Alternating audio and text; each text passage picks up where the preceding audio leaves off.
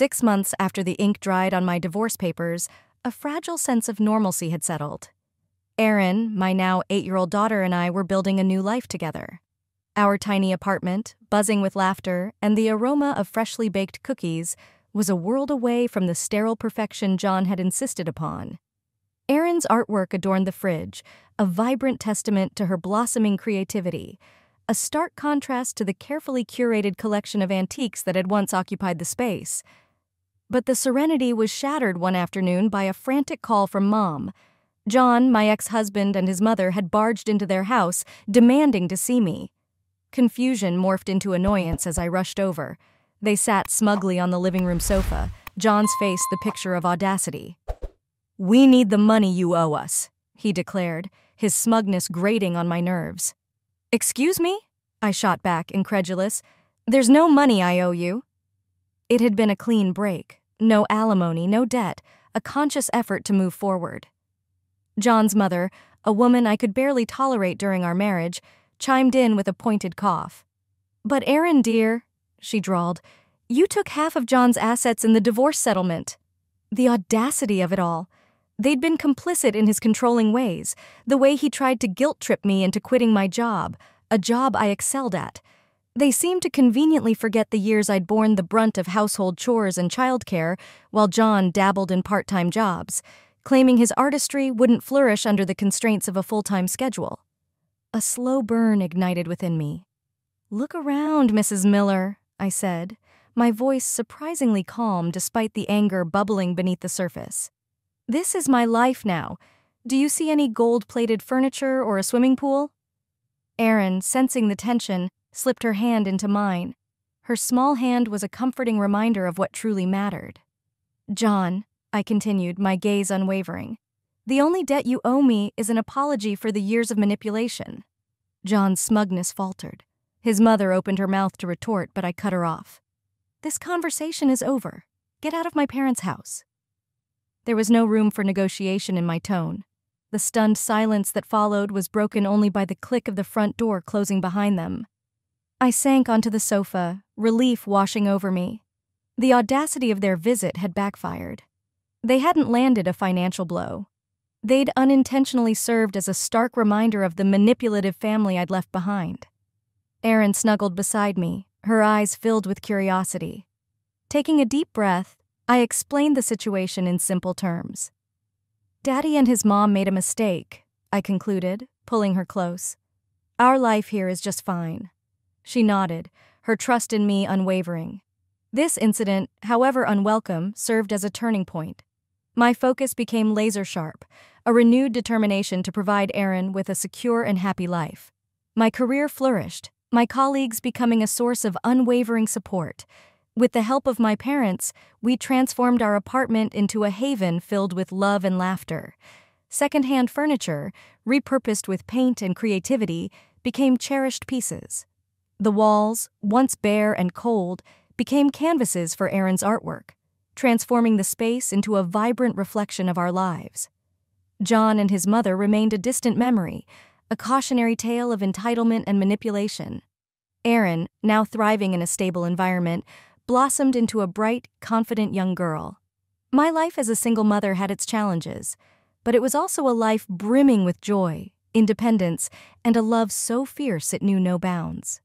The future, once clouded by John's deceit, stretched before us, an open canvas waiting to be painted with the vibrant colors of our new life. We would face challenges, of course, but we would face them together, a team forged in resilience and love. The aroma of freshly roasted coffee filled the air, a bittersweet reminder of the family life slowly slipping through my fingers. Exhausted from another late shift, I longed for the days when Natalie, my daughter, wouldn't be asleep by the time I arrived home. Thankfully, at 11 years old, she was mature enough to handle some independence. John, in turn, had ramped up his hours at the cafe. His newfound fascination with coffee roasting spilled over into his work, and his concoctions at home were truly exceptional. Yet, beneath the veneer of a happy family, a chasm was forming. My relentless focus on work had blinded me to the growing distance between us. The first hint came from Natalie herself. Tears welled up in her eyes as she hesitantly approached me. "Mom, she began. "I saw Dad with another woman the other day."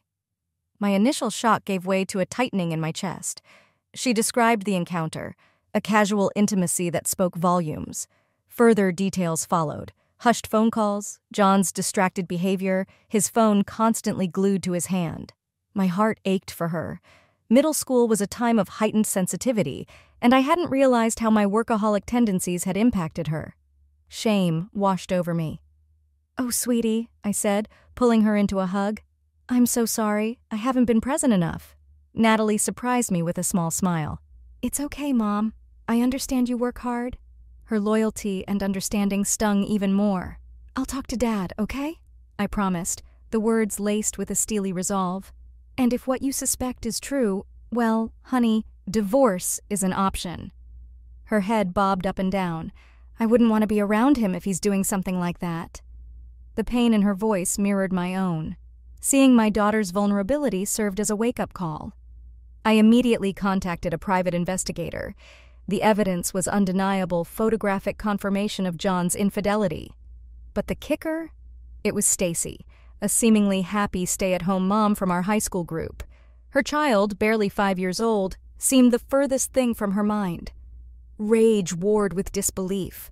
Stacy? How could a trusted friend betray me so deeply?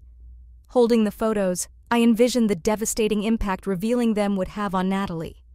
Taking a deep breath, I locked them away, determined to handle this carefully. Then, a fortuitous opportunity arose. One of our mom friends had just gotten a new job. I suggested a reunion, hoping to use the gathering to gauge Stacy's demeanor. The coming days would be a delicate dance, piecing together the truth while ensuring Natalie's well-being remained paramount. My family might be fractured, but I wouldn't let it crumble. For Natalie, I would weather this storm and rebuild a future where the coffee table held not just coffee beans, but a foundation of trust, love, and unwavering devotion. The aroma of coffee, once a symbol of a life slipping away, would become a reminder of the strength I found within myself, the strength to create a new normal, a future brewed with resilience and hope. The reunion with my high school friends was a minefield. Stacy, the picture of innocence, chatted casually about her life as a stay-at-home mom. I played along, the photos of her infidelity burning a hole in my purse. The lawyer was prepped, the apartment hunt ongoing, the groundwork for my new life laid. Finally, the moment of truth arrived. As the conversation flowed, I dropped the bomb. "So, Stacy," I began, voice calm yet firm, "is having affairs with married men part of the new routine?" The room plunged into stunned silence. Stacy's facade crumbled, her face drained of color, her eyes darting around the room for escape. My friends, initially defensive, gasped as they saw the photos laid bare on the table. Betrayal mirrored my own pain in their eyes. Stacy stammered a denial, but the evidence spoke for itself. She tearfully confessed, citing boredom and John's lack of attention as reasons. My heart ached for a moment, a flicker of empathy for her loneliness, but her justifications were hollow. "Loneliness doesn't excuse betrayal," I said, my voice devoid of emotion, especially not of a friend and her family. The weight of her actions hung heavy in the air. Deciding not to let her tears sway me, I informed everyone about the impending divorce and the hefty alimony claim already filed. Stacy's husband, I knew, had received his certified notice. The righteous anger in my voice left no room for argument. Leaving Stacy to face her consequences, my friends and I walked out, a united front against betrayal. At home, John awaited me, panic etched on his face. "Aaron," he stammered, "what did you do to Stacy?" The hypocrisy of his concern only fueled my anger. "Don't insult my intelligence, John," I spat. "Your affair is over. Consider it public knowledge courtesy of a very betrayed wife." His pleas for justification fell on deaf ears. His excuses mirrored Stacy's, a twisted logic born from guilt. I held firm, reminding him that secrecy and infidelity were the real terrible things. John's world was crumbling, but my focus had shifted. The divorce would happen, the pain would heal. I had Natalie, my loyal friends, and a wellspring of inner strength I hadn't known I possessed. The coffee table, once a symbol of a fractured family, would soon hold a different meaning. It wouldn't hold the bittersweet reminder of long work hours and missed connections. Instead, it would be a testament to my resilience, a testament to the new life I was building. A life brimming with the love and support of my daughter, the unwavering loyalty of my friends, and the quiet confidence of a woman who had faced adversity and emerged stronger. The future stretched before me like an open canvas, waiting to be painted with the vibrant colors of resilience, independence, and a love so fierce it knew no bounds. The lingering aroma of coffee wouldn't be a reminder of missed moments, but a comforting fragrance, a reminder of the strength I found within myself, the strength to create a new normal, a future brewed with resilience and hope. The sting of betrayal lingered, but like a stubborn weed, life pushed through the cracks. The divorce finalized, Natalie and I settled into our cozy new apartment. Alimony and child support from John, along with a hefty settlement from both John and Stacy, provided financial security. Yet the wounds of their deceit ran deep. Then, 6 months later, came another unwelcome surprise. My mother's frantic voice on the phone jolted me from a peaceful afternoon with Natalie. John and his mother had barged into their house demanding to see me. Confused and angry, I rushed over. There they sat, John and his mother on my parents' sofa, a picture of misplaced entitlement. "We need the money you owe us," John declared, the audacity dripping from his voice. I bristled. "Excuse me, I don't owe you a dime," I retorted. "Remember the divorce settlement?"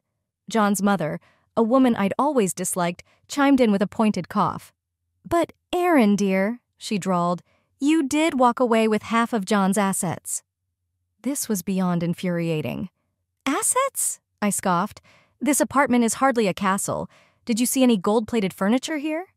They had conveniently forgotten who'd shouldered the financial burden for years, while John dabbled in part-time jobs, blaming his art for the lack of a steady income.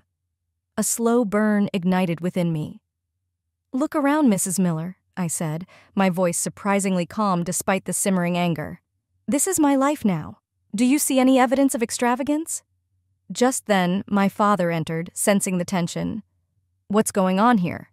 John launched into his fabricated tale, demanding I repay the wedding loan he'd supposedly given me. My father, a man of few words, was apoplectic. "Loan?" he boomed. "You had an affair. Now you have the audacity to lie and harass my daughter?" John, flustered and desperate, revealed Stacy's husband's alimony demands.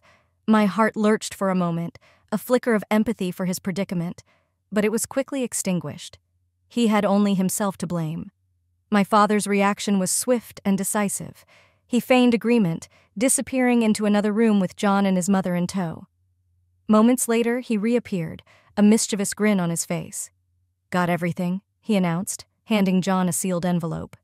John eagerly snatched it, his face a mask of relief. "Now get out," my father thundered, his voice leaving no room for argument. With John and his mother scurrying away, the tension in the room dissipated. Relief and a touch of amusement washed over me. My father explained. The envelope, of course, contained nothing. He wouldn't give John a dime, but the elaborate charade had served its purpose. Later, watching Natalie's laughter echo through the apartment, a wave of gratitude washed over me. Life hadn't turned out as planned, but it had brought me closer to my daughter and revealed the strength I never knew I possessed. The future, once clouded by betrayal, stretched before me like a blank canvas. This time I held the brush, ready to paint a vibrant portrait of a future built on love, resilience, and the unwavering support of my family. John and his mother practically sprinted out of the house, clutching the envelope. Moments later, a cacophony of shouts and banging erupted from the front door. My father and I exchanged a sly smile. "Looks like they just discovered the contents of your loan," he chuckled. John's voice echoed through the door, laced with fury. "Open up, Erin, this is fake money!" Laughter bubbled up inside me. "From Monopoly, no less," I called back, unable to resist a dig. "Just thought I'd share some of our wealth, John." His angry tirade escalated, punctuated by the jarring sounds of kicking and pounding. Blinded by desperation, they hadn't considered the consequences of their theatrics. Just as they reached a fever pitch, sirens wailed in the distance, growing louder by the second. Our neighbors, drawn by the commotion, peeked outside their windows. John and his mother, oblivious to their approaching doom, continued their assault on the door. The police arrived, lights flashing, and wasted no time apprehending the two trespassers. The spectacle was almost comical. John and his mother, red-faced and disheveled, being hauled away in handcuffs. Our previously quiet street was now teeming with onlookers, eager to witness the conclusion of this unfolding drama. The repercussions were swift and severe. John not only got away with no money, but was slapped with a hefty fine for disorderly conduct and vandalism, our dented front door serving as stark evidence. Worse, news of his arrest reached the cafe. A regular customer, witness to the entire scene, relayed the incident to John's boss. Needless to say, he was fired on the spot. John's world had imploded spectacularly. Forced to move back with his parents, he became a burden on their already strained finances. Their alimony payments and his child support obligation now rested solely on their shoulders, a bitter irony in light of their audacity. Meanwhile, a restraining order ensured my family's safety. This final act of defiance brought a sense of closure, a symbolic severing of the ties that bound us to John and his manipulative mother. Life settled into a comfortable rhythm. Natalie's laughter and bright eyes filled our apartment with sunshine. I threw myself into work, drawing strength from her unwavering love and the newfound sense of freedom. This experience, while painful, had revealed a reserve of resilience I never knew I possessed. The future stretched before me, no longer clouded by betrayal. My heart, once bruised, was slowly healing. In its place, a quiet confidence bloomed. This was our fresh start, a future built on love, independence, and a bond with my daughter that had weathered the storm and emerged stronger. With each sunrise, I embraced the opportunity to paint a new life on our canvas, a vibrant masterpiece of resilience, self-sufficiency, and the unwavering love between a mother and daughter.